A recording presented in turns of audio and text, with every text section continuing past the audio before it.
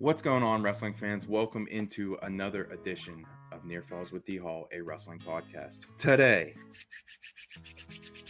it is my favorite episode of the year, my favorite project, the WPIAL Preseason Preview. So pumped up to release this to you guys. Just right off the bat, we're doing it a little bit different than we did last year. Last year, I had them all together on one. It was like 3 hours long. It was a lot. This year, I'm changing it up. Each single team is going to have their own little video, their own little episode of the pod. So you won't have to sift through all the other stuff. Super excited for that. We talked to all these different coaches, man. I had 30 guys come on from across AA and AAA, which shattered my goals for this year, which is awesome. So yeah, man, I'm just super excited to release this to you guys. It was a lot of fun. These coaches were open and honest. They had great insight, and for me, man, just to sit down and listen to these guys talk about WPIAL wrestling, there's not much better in my world. So without further ado, here is the WPIAL Preseason Preview. Thank you, guys. Love yins. As always, brought to you by Switch Custom Apparel.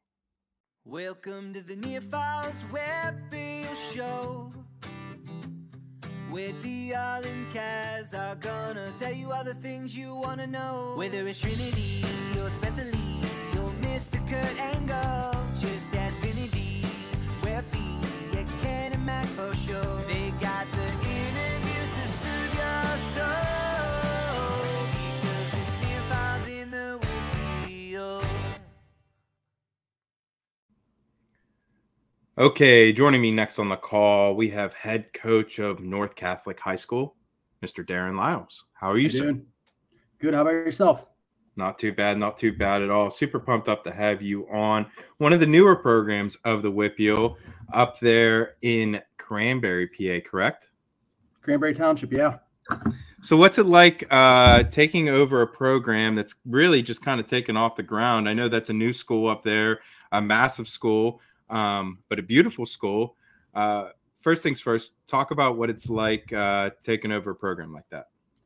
It's a very interesting endeavor. You know, there's no real blueprint for any high school coach. You kind of just pick up things you've done in your room or maybe your college room if you had the opportunity to wrestle in college. But it's a whole new world when you're starting from nothing. And also, like me, I'm originally a public school guy. You know, I went to Elizabeth Ford High School, Southern Allegheny County. So, you know, the dynamic of sometimes funding is a new battle, and just, you know, getting kids where there's not really a culture of wrestling. Like, you know, we're a basketball school. I'm the first to say it. We have great basketball teams, but, you know, like a lot of these kids like never wrestled a day in their life. You know, I'm excited. I got, for the first time in 5 years, a kid that's wrestled continuously like me from like kindergarten now to his freshman year. So most of the time I'm just, you know, wandering the halls being like, hey, what do you do in the winter?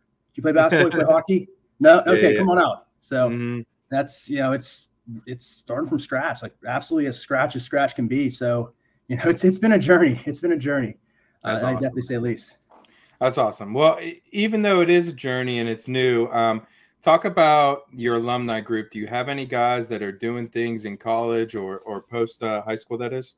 No, we don't have any wrestlers in college yet. Like I said, it's a lot about building that culture. Like most of the guys, a lot of times they're just, you know, trying it out. Like, oh, you know, like I talk them into it, or they just want to see what it's like. So, you know, most of our guys, you know, I just had my first 4-year wrestler graduate last year. You know, the guy that came in as a freshman, wrestled all 4 years, came in with me when I started the program. He's actually currently in the reserves. He's at Slippery Rock right now. That's awesome. Yeah. So, I mean, we got some people doing some other stuff. I have another kid. He's playing some baseball at Pitt Bradford. But, you know, give me a couple years. Hopefully we'll get a better alumni update and some guys wrestling in college. All right, my man. I'll keep you to that. Okay. Next thing on the list, off-season program. How's it going for you guys? Have you been able to get, you know, these guys, get some workouts in with these guys? Yeah, honestly, man, I am so excited about this year. It's really just been kind of a cultural shift in year 5 here, man. You know, there's been times where I didn't even have to bother starting preseason stuff until all fall sports were over. I just wasn't getting anybody. You know, I had to wait till football was over, wait till soccer was over, wait till cross country was over. Then it got to a point where I'd have, you know, 2-3 guys, you know, kind of coming in. And then, you know, maybe half the team would actually show up before the first official day, you know, where you have to be there. And, you know, I had a 5 or 6, you know, from early October. Eventually that, you know, more and more started coming as fall sports started ending. You know, my last couple of workouts, I had the full team. And I'm just like, man, I'm like 14 deep right now. And I'm like, wow, from not even needing off-season workouts practically to, the team's here, they're running, they're lifting, they're getting ready, their buddies are, holding each other accountable, trying to be there. And I'm like, man, so like, it's really exciting. They love the weight room, running not so much, but they love the weight room, but you got to balance it. So, I've really been really pleased with the effort they're putting out there with the preseason work. So I'm really excited about how hopefully that bridges to the regular season here. So as you've gone through these workouts, you mentioned some of these guys are holding some of the other kids accountable. Who are some of the leaders that you have identified that are stepping up in your room? Well, we have a couple captains that, one I picked, me and my previous assistant coach picked, and then we have a couple I let the kids vote. I think you want these people representing you. So who would you want representing? So first off, we have our senior heavyweight, Gabe Paredes. He's coming in, it's his third year, but he does the right things, works hard, just great presence as a leader, big senior heavyweight, that seems to work out sometimes. Another guy, Scott Huffmeyer, really has been putting the work in. He's my first full-time wrestler. Like he wrestles year round now. It's only his third year, but he's really been grinding. He gets the club works in. The running joke now is I made the captains, anyone wanted to try, give a speech saying, hey, why I should be your representative. And he claims he, says he wrestles 10 days a week. Not 10 times a week, but like now he's 10 days a week now. 10 days a week is kind of our call to arms now at practice. But no, he's putting the work in up at OMP. So, he's, wrestled a lot of off-season tournaments. He's really, dedicating himself to the sport. So I'm hoping, all those labors really come through. And then our last captain, Justin Barris, just a really good personable guy, works his butt off in the weight room, tries to incorporate everyone, tries to show anyone the ropes. So we have a kind of a balance of like your full-time wrestler, your, upperclassman leader, and a guy that can really like work with some other people. So I'm really excited for those three to kind of lead these guys, throughout the season. Other side of the coin, freshmen or newcomers coming into your program that you're excited about? Well, I told you I got my first, career wrestler, Victor Wagner. He's going to be a freshman, 107, and 107 is a weight class you kind of just wait to see what happens with it, But from what I've seen, looks good. I'm really excited. Like, sometimes a lot of my kids, it's first day of practice, here's a wrestling stance. Right, right. He's like, okay, he's been here, done that before. He's another club guy that goes around and wrestles. Not a freshman per se, but I told you I get a lot of first year wrestlers. I got another sophomore. He's a first year guy. I think he's going to be real tough in a couple of years once he actually gets some experience. Logan Brethauer. He actually started wrestling because his life goal was to be a professional MMA fighter. Like he's serious about this. Like that's awesome. The kid already has the qualifier even before wrestling. Hey, my man, that's a good start. You want to? So he was the best, for it. Yeah, for sure. Yeah. So he's a jiu-jitsu guy that has some Muay Thai boxing experience. Because wrestlers are killing MMA, so I want to learn that. And he ahead of time before the season last April started going to club just to pick up some stuff before his first day. So he has that like intensity mindset. So he's definitely a little bit different monster than even our room's used to seeing. So I'm really excited for him too. Awesome. Okay. Room games, kickball, dodgeball, stickball, handball, snake. I heard squirrel. What do you guys get into? Yeah, we get into tough stuff. We obviously go to dodgeball. We play a couple different types. We play zombie. So if like you get hit, you have to like stand on your knees, and if you pick up a ball and hit someone else, you're back in. We have something we call communist dodgeball. It's Chinese dodgeball, but we just play communist dodgeball. The classic, you hit me, that. We're really trying this year. I really want to try to talk to, because I do have some soccer players and some actually pretty decent soccer players that I'm trying to get a big 3-on-3 league going. Like we actually keep standings of like 3-on-3 soccer. I'm like, hey, give me those little mini nets I see at practice. I don't know anything about soccer, but I'm like, give me those little mini nets, and this is your team for the year. So when we draft this team, like think about who you're picking, and like we have a little 3-on-3 league going. So that's pretty much the stereotypical wrestling games. I love that. That's good stuff. Interesting. Soccer. I haven't heard that yet. Good for footwork for sure. Okay. Next thing I have on the list, coaching staff. Who's helping you out this year? Well, I actually having to change the coaching staff. We talked a little bit about, Zach Kelly was my assistant last year, dude. He's as legit as it comes, man. He is an amazing coach. But you ain't gonna tell me nothing. That's my dog. I know. I have a lot of respect for West State people, man. But he's him and his wife welcomed his third child this fall. So, now he's outnumbered at the house. So he needs to kind of take a step back. His own defense is a little bit tougher than man, no doubt. Yeah. And I saw that. I'm like, I bet he needs to step back. And he actually kind of like be involved. I'm like, dude, yeah, I totally understand. He's like, I'll come as much as I can. And I'm like, like any day I can have you, I absolutely want you. Right. But I'm like the luckiest person for like, starting from like scratch and Somehow I had a mat when I started. That was my first big lucky thing. Didn't have to purchase a mat. Then I somehow lucked into Zach because he just became a math teacher at the building. I teach social studies there. And then I lucked out again. I'm looking for a new coach, and I reach out to parents like, hey, ask the clubs, like, is there any up and coming guy that you could pick up, that wants to coach high school? It's not a glamorous job, not a super high paying job, but like you get a good experience. You put this on a resume, you help grow yourself as a coach. And I lucked into this guy, my new assistant coach, Josh Villa, man. He's something. Like he's actually in school. He's from New Jersey, Hillsdale, New Jersey. So Jersey wrestling, great place for wrestling as well. Course. He wrestled for club in South Carolina, so kind of wrestled through club a little bit, and he's in town because he's in PT school at Chatham. And I asked, hey man, can we make his schedule work? Because obviously he has classes and stuff, but his schedule, we can make it work between him and Zach.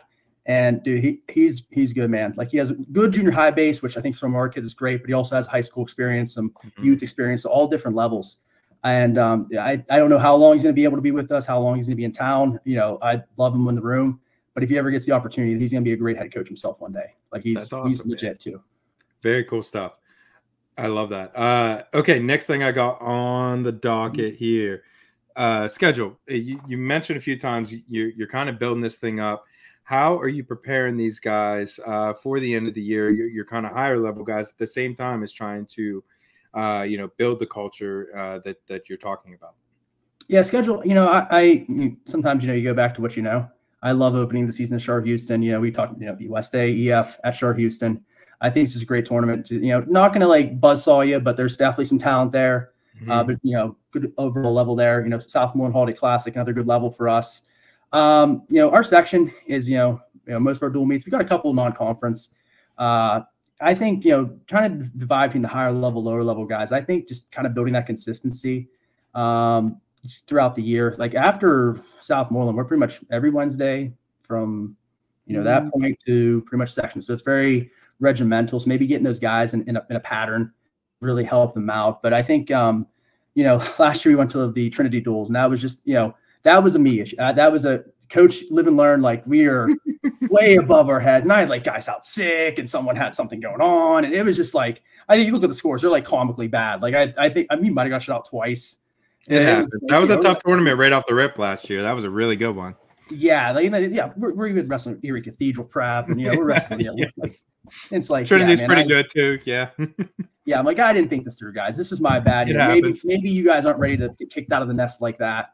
So definitely, I think with our guys, it's kind of a build up. It's always about peaking at the end of the year. Every coach wants that. From junior high to college wants to peak at the end of the year. So I think for us, like get those matches in. A lot of matches, try to get them in early. Because we have Char Houston, we have Upper St. Clair duels, we have Southmoreland Invitational.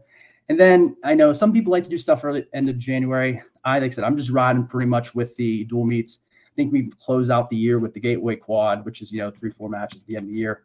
But really just kind of building that regiment of like, hey, make sure weights aren't getting out of control. Just getting prepared to wrestle every week. You're not killing yourself. Sometimes coaches get a week off, they get excited like, oh, maybe I should like really tune it up this week. And sometimes you end up wearing your guys out a little bit. So I think having that good process is really where we want to be. I agree. Social medias. How can we follow your squad this year? Well, if you can follow us on Instagram at NC Wrestling. Twitter, we don't really have a Twitter, but I do. And I'm pretty much the de facto Twitter for NC Wrestling. So you do Coach_Lyles. I always give updates, when I can, after a certain point after every dual meets. I'm pretty good with that. So that's probably our best two ways to follow us. I don't do TikTok. Sorry. I don't know if other teams do that. Hey, you got any of your kids doing TikTok? They dancing in the background or anything? I hope not. I hope not. I vowed years ago never do MySpace, and TikTok's my new MySpace, where I vowed never to get one. That's good stuff. Yeah, man. I didn't get a MySpace either. I guess that was our era. That's dating us. So that's not good. Okay. Anything or anyone you want to shout out before I leave you go, my friend? First off, I got to shout out my assistant AD, Ryan Parrish, man. He came in a year ago, former Summit head coach. He has been a revelation just with planning, helping out. Like he is such a huge help just on the back end. I think people really underestimate how much us coaches do that's just not actually wrestling. So, just helping out with some of the aspect, making sure everything's cleaned up. Because there was points where I was kind of just like, hey, whoever was kind of running the show for a point, because there weren't a lot of wrestling people in there. Hey, can we get in this tournament? Or, hey, I've talked to this team to get a dual meet. And I was kind of scheduling myself and kind of making things work. Now I can at least like take that off my plate to, not have to worry about that anymore. So big shout out to him. Then I always have to give my shout outs to my alma mater, Mountain Union, Purple Raiders. Always love to them. That's awesome. I had their coach on. He's a good dude. Yeah, I was excited, man. My two worlds colliding. I love it. WPIAL Wrestling and Mountain Union. And always, I got to give a shout out to the hometown, Elizabeth, PA, Elizabeth Ford High School. Never forget where you come from, man. I always appreciate them building me up. So. Yeah, man. Good stuff, man. You're hitting me right in the field, shouting out your hometown squad and shouting out your college, man. I love that. Good stuff as always. And I'm sure I will have you on again at some point. We're going to be doing a Tuesday show during the season, so maybe I'll sneak you on, or one of the kids or whatever the case. But yeah, my friend, good luck this season. I'm sure I'll see you out there. Thank you so much for taking the time to talk to us, man. I really appreciate it. My man, appreciate you. Thanks, man.